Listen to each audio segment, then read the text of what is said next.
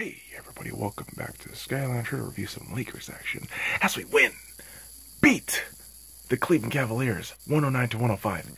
Actually, let me correct that. LeBron James beat the Cleveland Cavaliers 109-105. Well, okay, I'm kidding. I'm kidding. Of course, other team members did provide a lot of help. Definitely my boy Lonzo did a lot of work today. Tremendous. It's my guy. And LeBron James doing the work, doing the nasty business.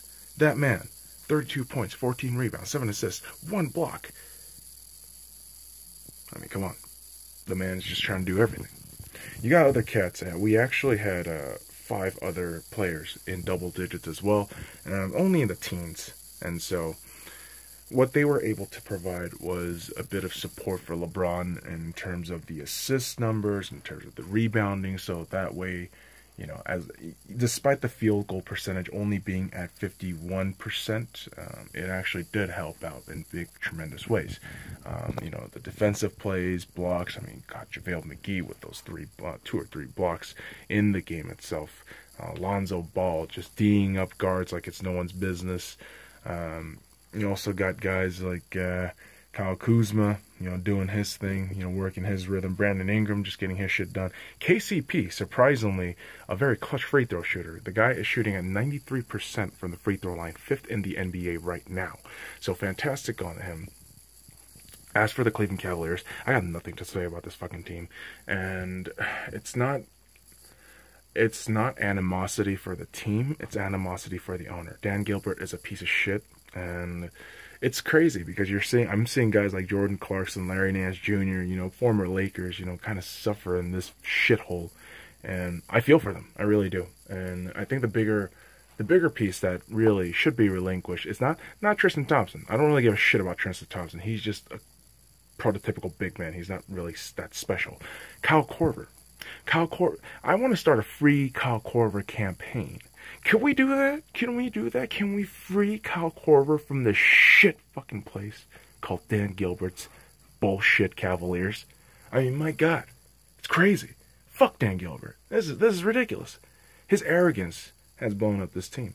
Yes, I know LeBron had a lot of crap to do with it. There's a lot of factors to this, man. What I'm saying is this: Dan Gilbert's still there.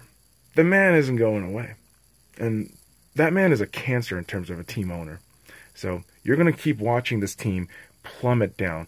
Honestly, the Cleveland Cavaliers are the worst team in the NBA, and that is insane. They have pieces there. Decent pieces, not great pieces, but to be last in the league, I got nothing. I got nothing for the Cleveland Cavaliers. I have no friendly advice, nothing. You guys are fucked. As for the Lakers, good win away. You know, we definitely want to have these nice road wins early. Definitely good to have LeBron James do the homecoming game, get that out of the way. Emotionally, just get that game out of the way, and just got to keep going. And of course, shout out to Cleveland because that, you know, I'm pretty sure it's a great city. Never been, definitely want to go, but they love their sports teams, and you know, you never want like a superstar to leave. You know, a great franchise, or you know, just a franchise that people, you know, glom onto, you know, hold onto for dear life, as a lot of Cleveland, you know, sports fans do.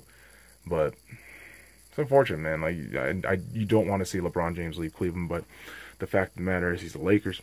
He beat his old team, and the Lakers are gonna keep going. So, hey, facts don't care about your feelings. Jesus Christ. Quoting Ben Shapiro. So, let's just end this right now. Let me know what you guys think. Follow me at the Sky Lounge on all the links in the description below. Like, comment, subscribe for more daily contents. Now, fuck off.